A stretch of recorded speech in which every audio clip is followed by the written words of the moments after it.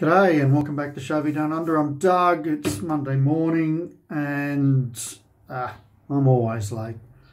Okay, today, well, we'll keep going with the saga. Let me see if I can do this.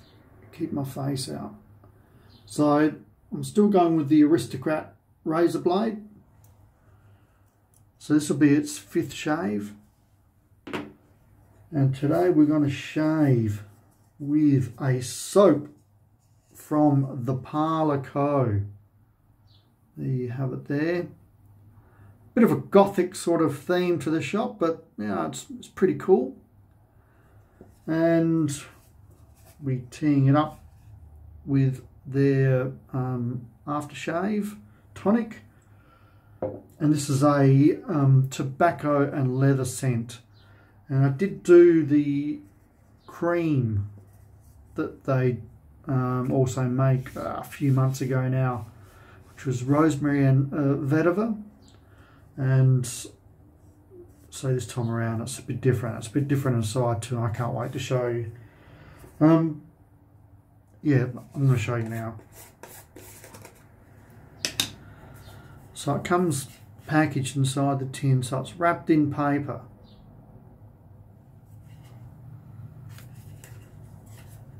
Smells good already.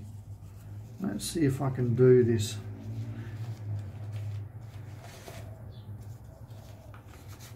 There you go.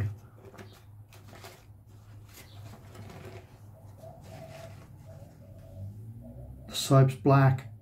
It's like tar. It's soft though. I could actually squash this in my hand if I wanted to.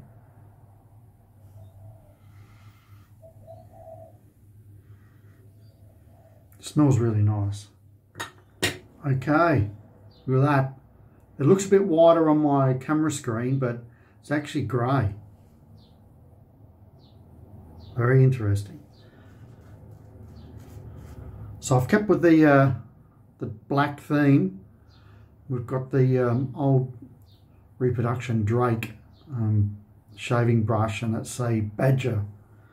There goes my voice. Badger knot in it. You can see it in my face there. You can really see the grey. I'm excited.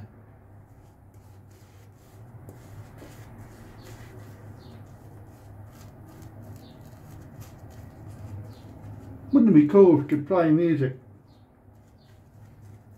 YouTube just would pull it down. Remember that song from the 80s? British one, We Fade to Grey. It'd be a perfect song right now.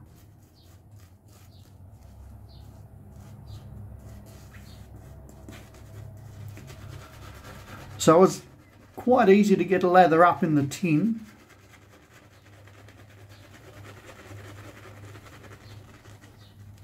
And as you can all see, it's lathering up a treat on my face.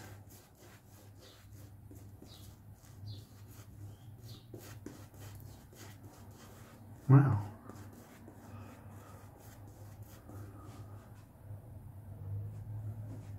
So I've got some sort of war paint on.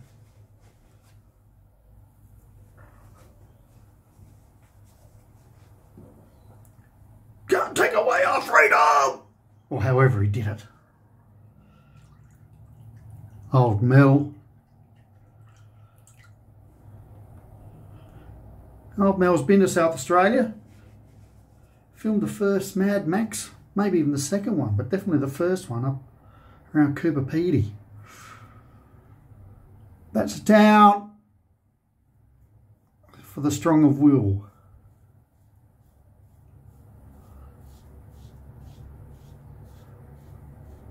The old Cooper Pedy.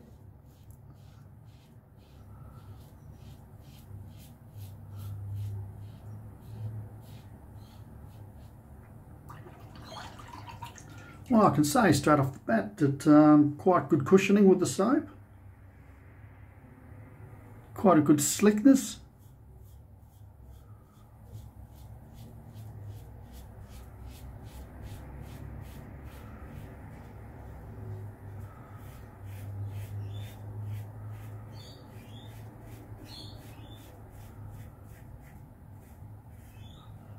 I'd like to say thanks and hello to all my new subs that came in over the weekend, and also to Mark at Friendship Shaving for just giving people a heads up that I'm around about the place. And I'm glad that Mark enjoyed the little sample of the Zaharoff soap that I sent to him. It's good soap, smells good. I'm glad he enjoyed it. Samples are a bit hard to get a bit of a lather up out of them, just because of their size.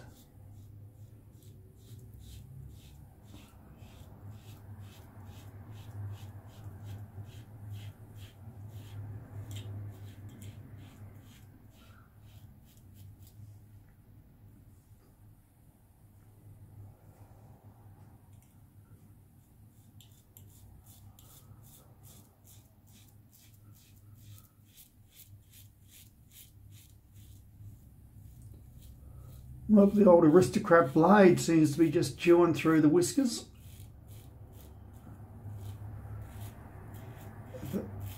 The first pass always the easiest, isn't it? Always the easiest.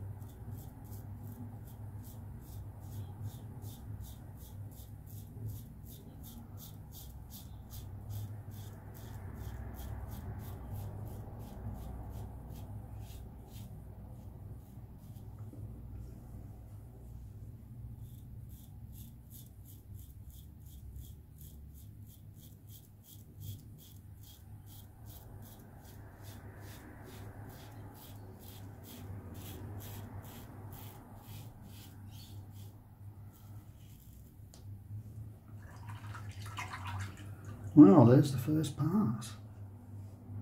Okay, so I just added a little bit more water to it.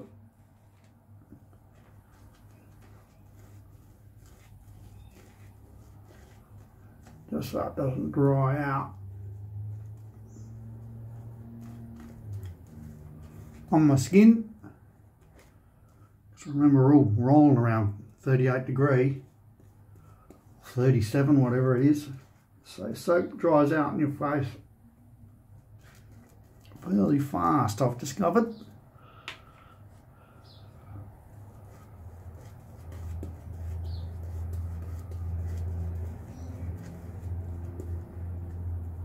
So what do you think of the grey soap? I like it. It's different. But that's why I like it, because it's different.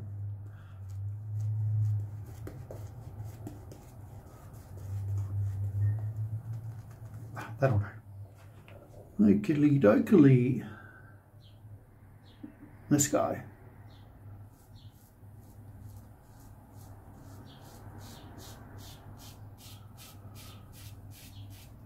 So I got up at stupid o'clock this morning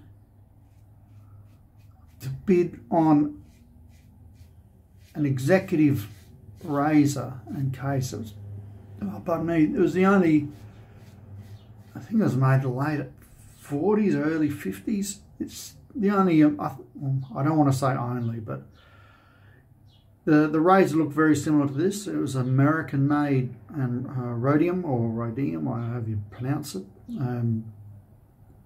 plating on it. It's one with a case with a mirror in it. Anyway, this one had the original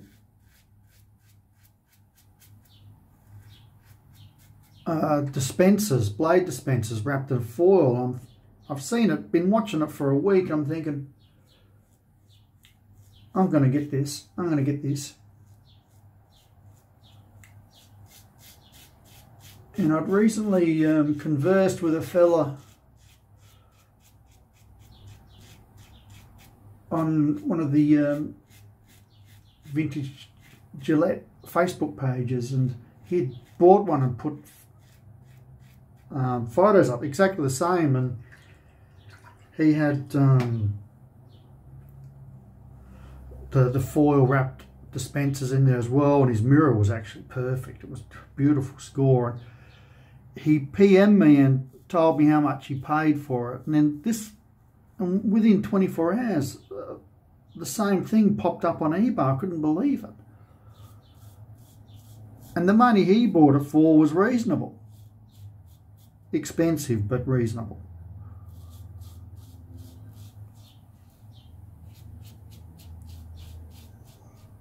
So there I am at 10 to 5 in the morning, this morning.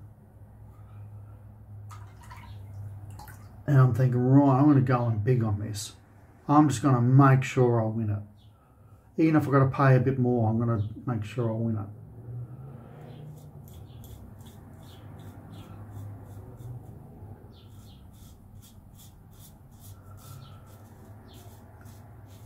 And I didn't.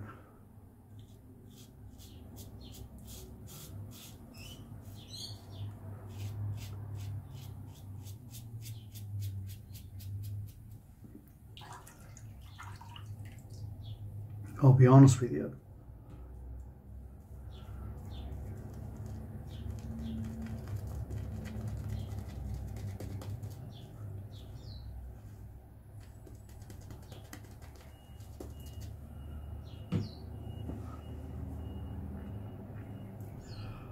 I went in, I always snipe. That's the only way you do eBay. You've got to come in within the last 5 to 4 seconds.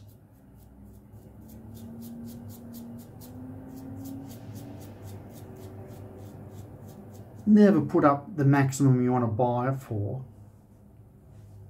4 days, 5 days before the end of the auction. You always go your maximum in the last 5 seconds.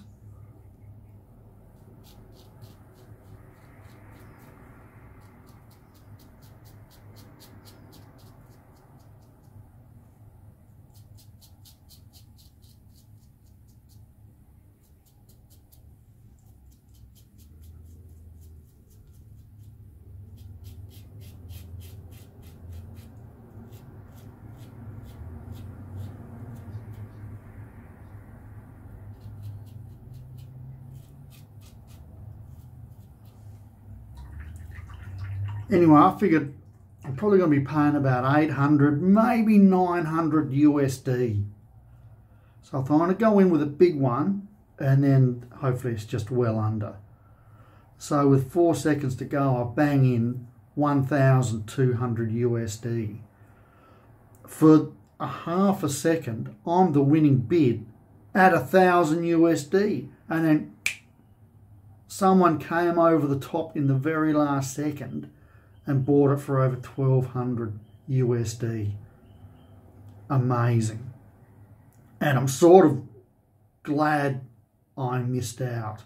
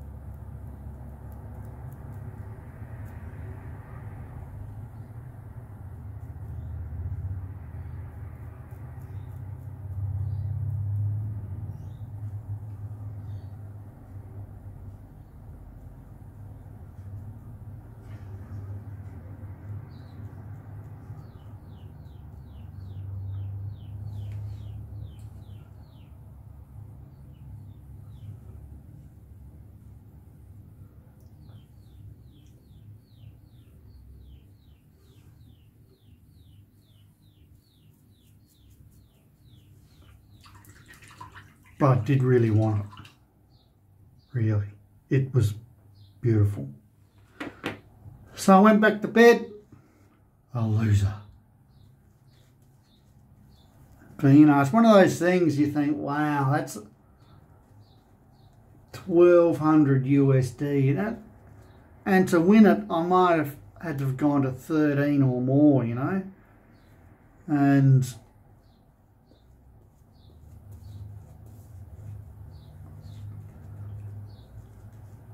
is it really worth that? As I said, I would have really loved to have had it.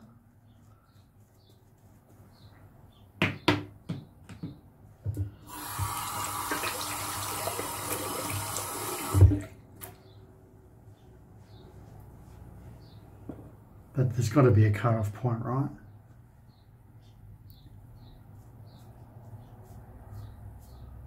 Well, on to better news. You can see the shirts in the background. You beauty, Brighton had a win. We beat Leeds, who are sitting 12th at the moment. Or they were the other day when I checked after we won. We won 1-0. It was an ugly win, but we got there. Our goal was very good. Very good team play goal. It wasn't any brilliance from anyone. It was just quickly passed around in the box going forward, and Morpay was on the end of it, as a goal-hungry striker should be.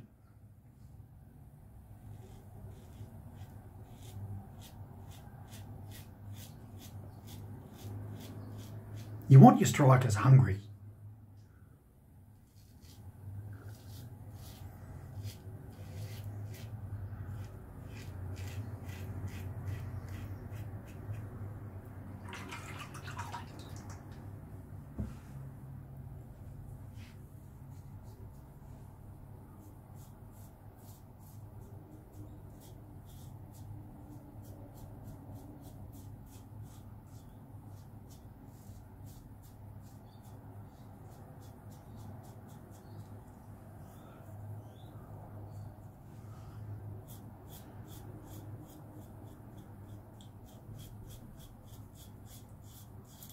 So that was another game where I was up at stupid o'clock, but it was worth it. It's always worth it when your team wins.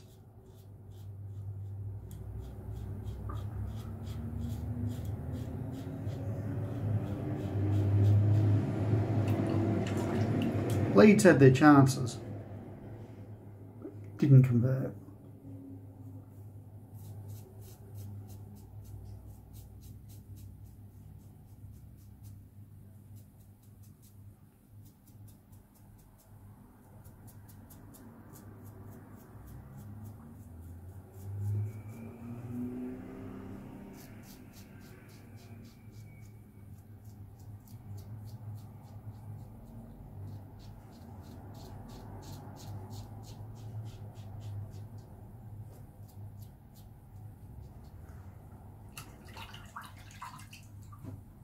Yeah, just a little nick.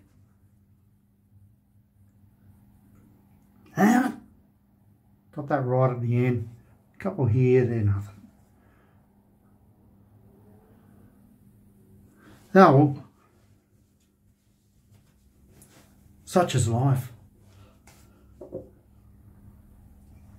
So I'll just quick basic rundown of some of the ingredients. So it's a tobacco leather scent. It's mild to mid in strength, but it's there. It's nice. It's but it's not overpowering at all. Probably more to the milder side than mid strength.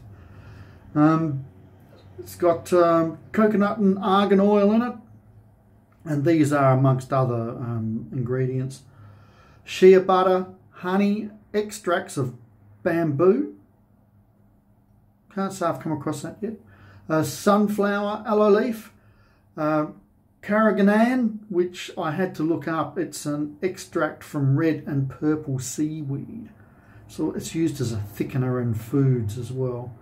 And marshmallow root. So they're the basics in it.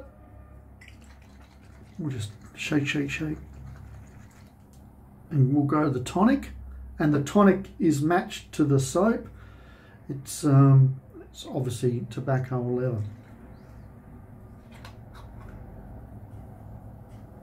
Now it's just an open top, which might have been nicer if they had something in there, but then again, it's got to be plastic, so it mightn't be so environmental if that's where they're coming from, and that's fair enough if they are. So I'll put in about a bean size of liquid.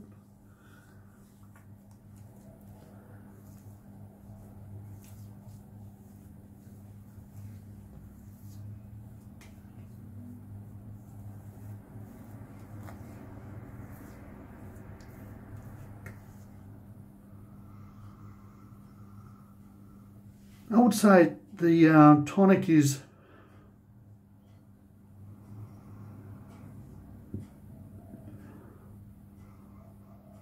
it sounds more leather than tobacco. That's just me. For someone else it could be different, it could be the other way around, but I don't think it is.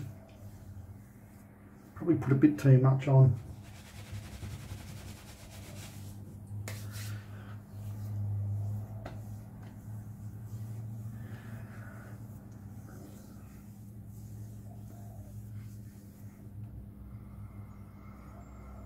Yeah, a bit more leather than tobacco.